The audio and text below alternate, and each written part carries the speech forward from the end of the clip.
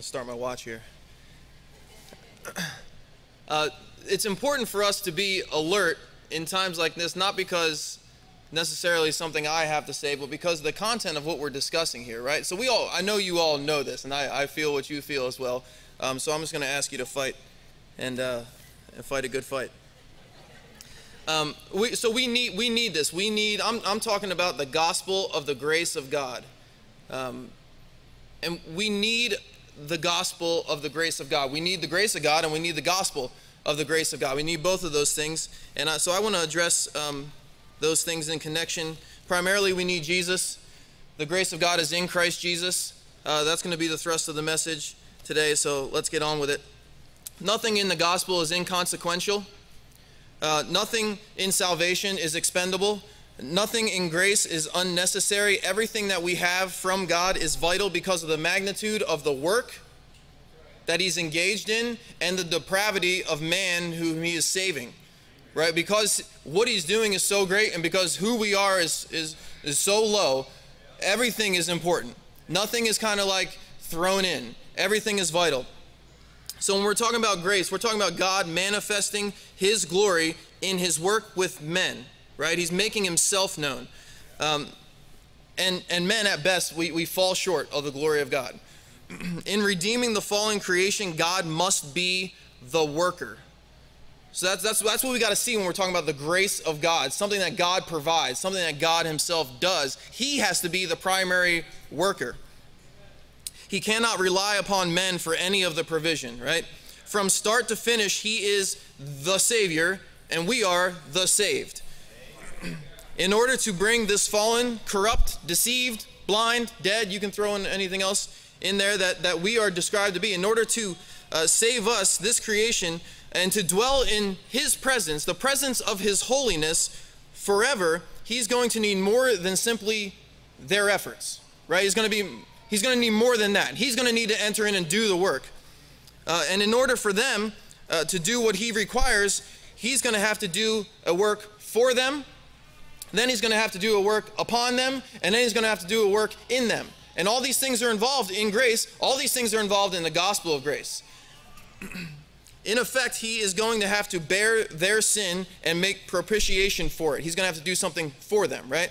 And then he's going to have to make them a new creation that is fitting for his dwelling in them, so that he can get on with the work of doing something in them, right? So he's got to do a work. He's got to do a work for them. He's got to do a work upon them, and then he's got to do a work in them. Grace accomplishes all this, and the gospel of the grace of God makes this known. You got to know this in order to kind of like apprehend it, in order to lay hold of it, to believe it, and to enter into these works that are greater than you. Greater works shall they do because I go to the Father. Like, in order to confidently enter into something like that, you're going to need to know about the power of God at work towards you who believe. So that's why we have to talk about the gospel. This has to be made known. It's not enough in some sense for grace to be available, right? It has to be made known to us that it's available. What good is grace to men who cannot access it because of the ignorance that is in them? Remember that it was even mentioned about Israel being ignorant of God's righteousness. They went about to establish their own. You can almost say that about grace as well. Being ignorant of God's grace, they go about to try to accomplish the salvation by their own works, right? It's the same idea. So it has to be made known. The gospel which we preach must make this known, right? We're trying to emphasize how the gospel is central in our salvation, in the preaching, in the ministry of the saints. We got to make this known. And everything we've talked about, the hope of the gospel, right?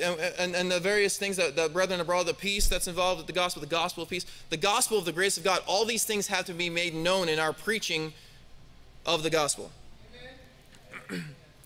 If men do not know about the provision of God, they cannot live honestly and confidently at the same time.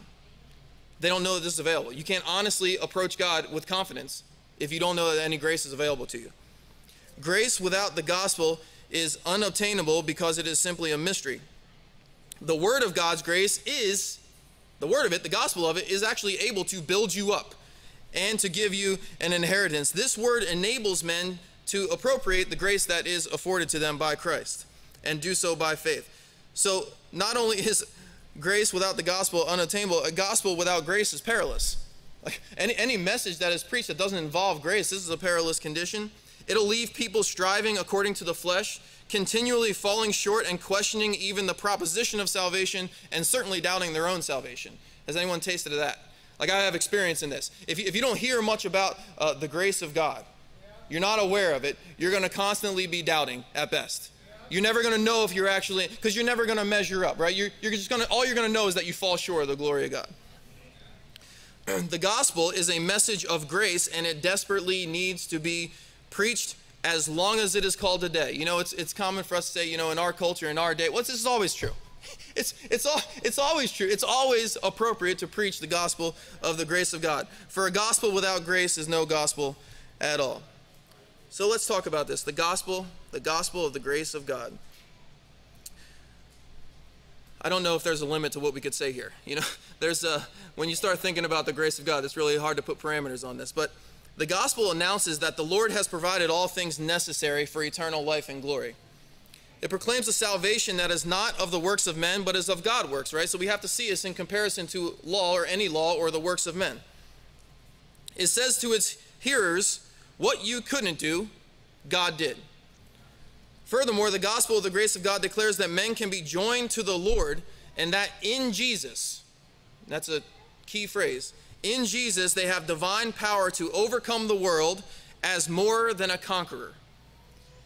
Even more, the gospel of the grace speaks of the fullness of salvation in the world to come, in the ages to come, when he shall make known the riches of his grace and kindness towards you in Christ Jesus. So the gospel of the grace of God, it stands in stark contrast to the commandments of the law of Moses, not in opposition, not in discord, not as though one is against the other, but it's just they're just vastly different. The messages are vastly different. The gospel of the grace of God is good news because of the work of the law of Moses. Right? This is what makes it profound. The gospel of the grace of God. Moses' effectual ministry and the ministry of the law makes us very much aware of a gospel of grace, of a gospel of the provision of God where we have all been condemned through the law. The law of Moses effectually stopped every mouth and made every man accountable to God. The message of salvation in Christ Jesus is good news because the law condemned every man, and the gospel announces that you can have forgiveness, that you can overcome, that you can live righteously before God, that you can stand before him faultless and without blame, without spot, and with exceeding joy. Like that's what the grace of God avails to us. So here's some comparisons. The law demands that men work. Grace demands that men cease from their work. I like to think about that. Law says you must do it. Grace says God will do it. Law says do. Grace says believe. Law makes sinful men guilty. Grace makes sinful men righteous. That's something to think about. So what is the gospel of the grace of God? I want to suggest three things here. That it's a message of divine provision. It's a message of divine mercy. And it's a message of divine help. Divine provision. Jesus made a little lower than the angels for the suffering of death, that he, by the grace of God, should taste death for every man.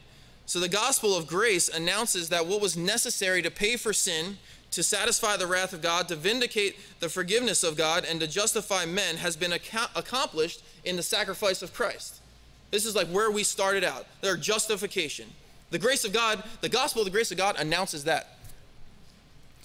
We have redemption through his blood, the forgiveness of sins according to the riches of his grace. But it's also a message of divine mercy. It is at the throne of grace that men obtain mercy and grace to help in time of need. This is necessary for the present day. So while we have redemption, the forgiveness of our trespasses, it is also necessary that we have grace now and that we have mercy now. So that when God looks upon our condition as a man, he sees the infirmity of the flesh, he sees the weakness of our own strength, and he's able to have mercy on us, not to condemn us for it, but to then give us grace. See, so it is a message of mercy as well as of provision here. So grace is given because God has considered our frail estate and has been merciful to us. When men draw near to the throne of God because they are vulnerable to the temptations in the world, he does not turn them away. That's good to know. He does not chastise them for their imperfection. Instead, he sees their humble and their contrite heart, and he says, I can have grace upon someone like that. I can provide help to someone like that. In fact, I can give them grace that they can overcome the thing that would have otherwise overcome them. So it's also a message of divine help, mercy and grace to help in a time of need. The grace of God that bringeth salvation hath appeared to all men, teaching us that denying ungodliness and worldly lust, we should live soberly, righteously, and godly in the present world, looking for that blessed hope and the glorious appearing of the great God and our Savior, Jesus Christ. Grace teaches you to live rightly. And so we have the provision in the cross of Christ. We have mercy and grace to help in the present day. And this help actually prepares you for glory. It prepares you for the judgment. It makes it so that you can live here and righteously stand before God on the basis of your faith and what he has worked in you. God does not just pardon our infirmity, he helps us. He doesn't just show us mercy, he gives us grace. Paul could rejoice then in his infirmities because he knew that the power of Christ would rest upon him. He knew that grace was up to the task, and you can know it too. So I like thinking about how grace is necessary for justification, for sanctification, and for glorification. It's a good way to think about it. See, I'm having a difficult time setting any boundaries here. I don't know that I need to. Grace is an eternal gift, though. It covers the past, it empowers the present, and secures the future, right? So specifically, your sins are forgiven and taken out of the way. Your infirmity is pardoned, and you are supplied power to overcome today, and you will arrive safely in the world to come, where God will show you exceeding riches of his grace and kindness towards you in Christ Jesus. That's what we're talking about when we talk about the grace of God. I'm telling you, people need to hear about that. In Christ Jesus, men have been given access to this God-favoring environment wherein God can dwell in them and do all his pleasure. The end of grace, where it's taking us, is glory, by whom also we have access by faith into this grace wherein we currently stand, and we rejoice in the hope of the glory of God. Right? So we can hope in the glory of God because we're standing in grace. And we know what grace is. Why was grace given to us? Well, for glory. So we can rejoice in it. Salvation is by grace because salvation is by a Savior. If you need Jesus for it, you need grace for it. Jesus is central to the gospel, and the grace of God is in him. God has provided salvation to men in Jesus. So when we talk about grace, we must talk about Jesus because Jesus is full of grace. The Word was made flesh and dwelt among us. And we beheld his glory, the glory as of the only begotten of the Father, full of grace and truth. Jesus is full of grace, and of his fullness have we all received, and grace for grace. That is to say, you actually need grace to receive grace.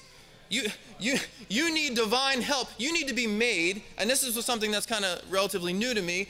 Grace makes you fit for more provision of God.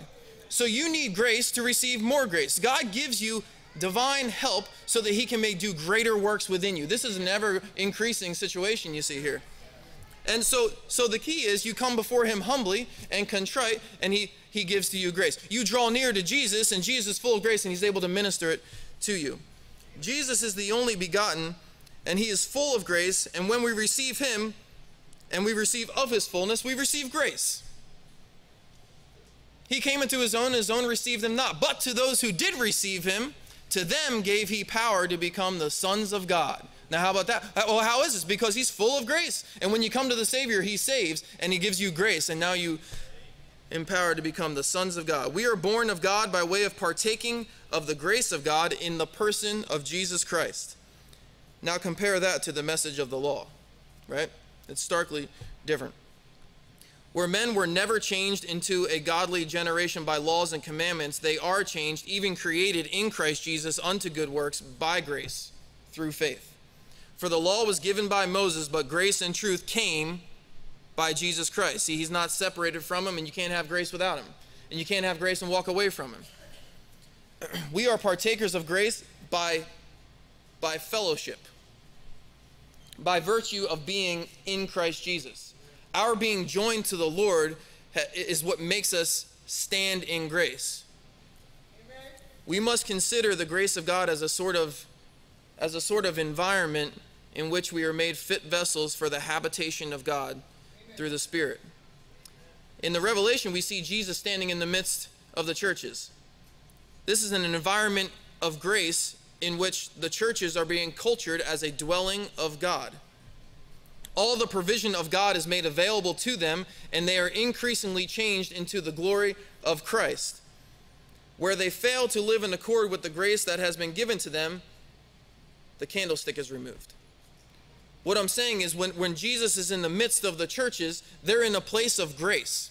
They're in a place of divine provision, divine favor. And if they live contrary to the grace that's been given to them, that's when the candlestick is removed. They're living contrary to what they've been given by God. You see what I'm saying there? So it's more of like an environment that they've been placed into in Christ Jesus. Where Christ is, it's an environment of grace. And you have access to divine power, and so you can live in accord with the divine power. But if you live contrary to the divine power, well, that's like doing despite to the Spirit of grace. That's living contrary to the grace that's been given to you in Him.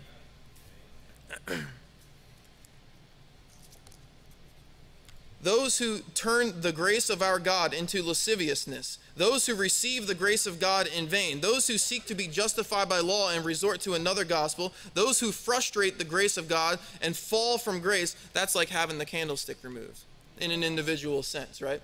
So this is living contrary to what you've been given in Christ. They were shown grace, they were placed in this environment of divine blessing and neglected its purpose and abused their position, and it will not go unnoticed. It just marvels me that these things are possible.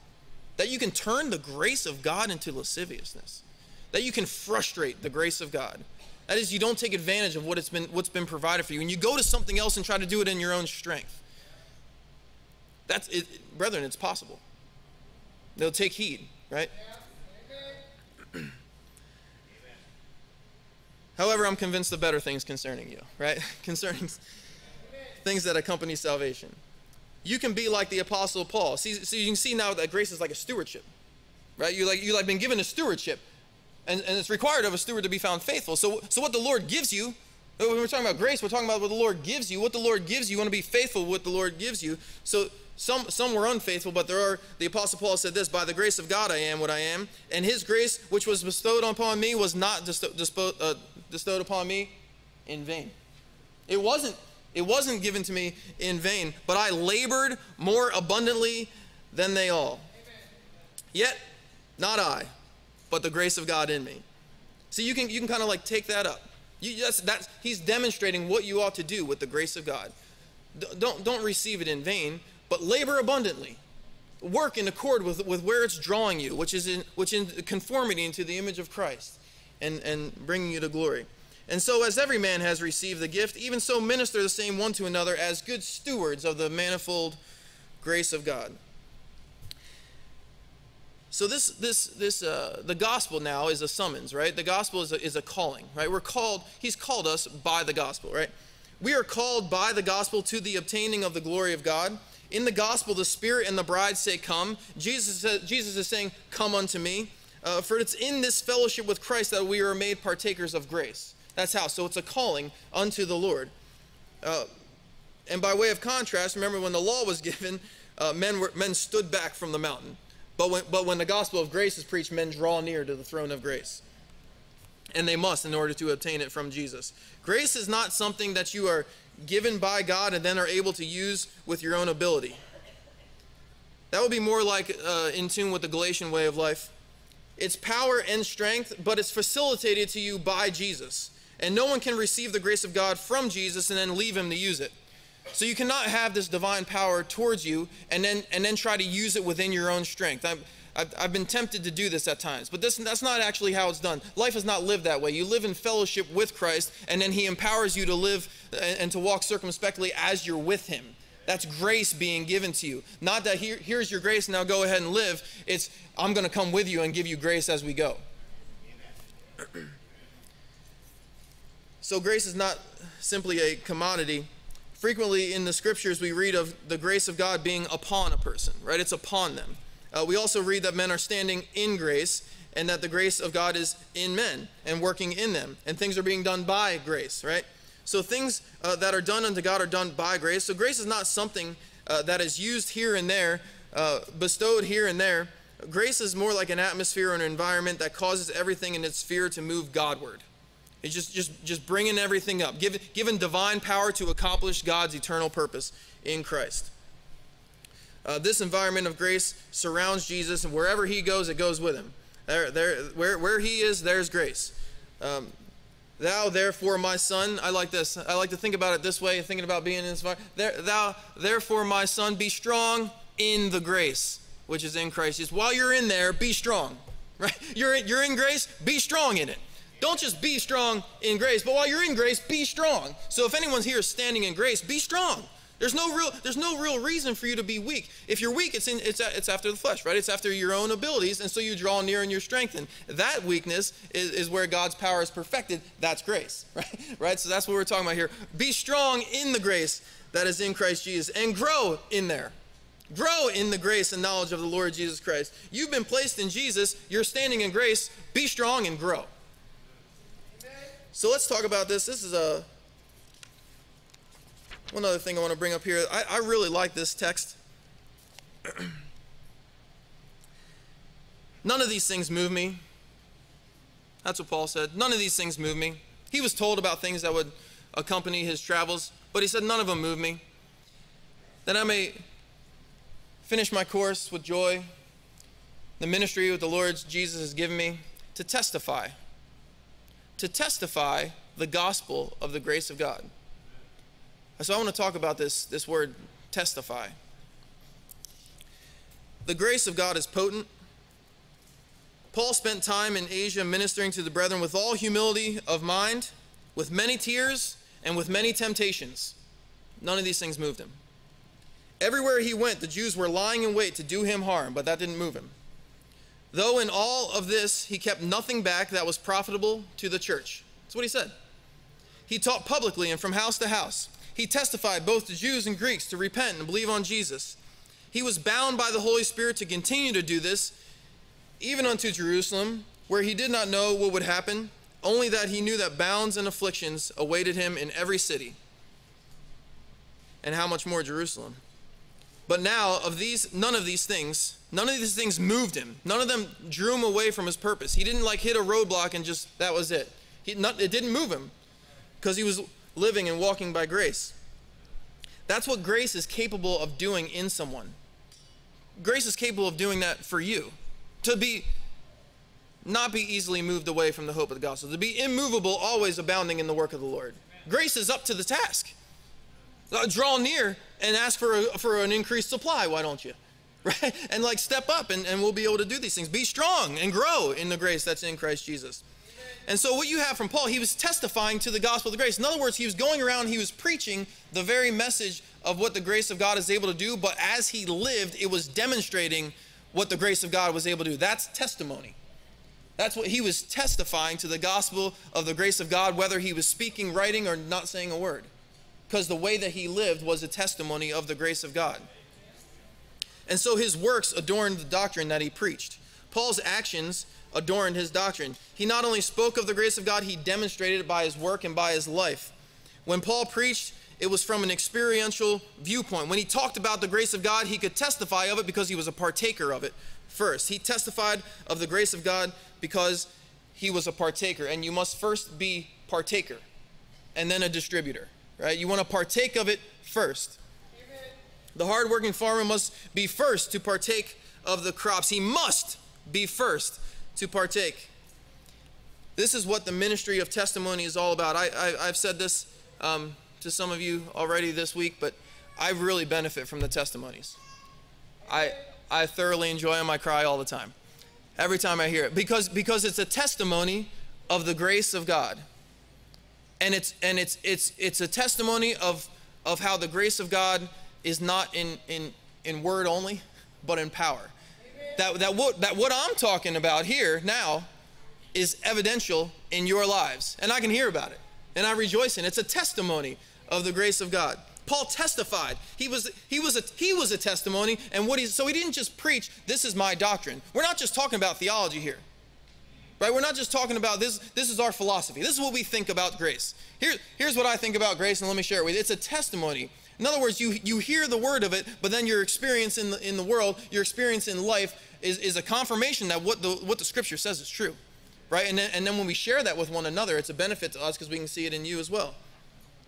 That's what testimony is about. Paul testified the gospel of the grace of God. He could tell men of God's grace because he was a partaker of God's grace. He, as the chief of sinner, was shown mercy as a pattern for those who would be saved by believing on Jesus, he said.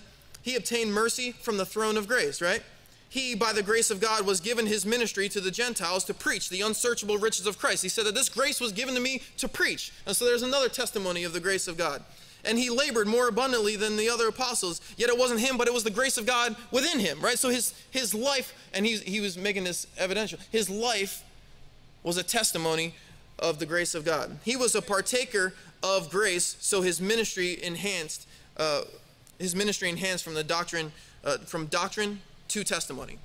You want to be able to your ministry to go from just doctrine to testimony. Let me tell you of one who told me all about my life. Remember the woman? and then it went from the doctrine to the testimony. Oh, we found out for ourselves. It's got to go there. So what about you? Have you partaken of what you're preaching? Right? We got to evaluate this. You who preach peace, do you have peace? You who preach hope, do you have hope? You who preach Christ, are you with him?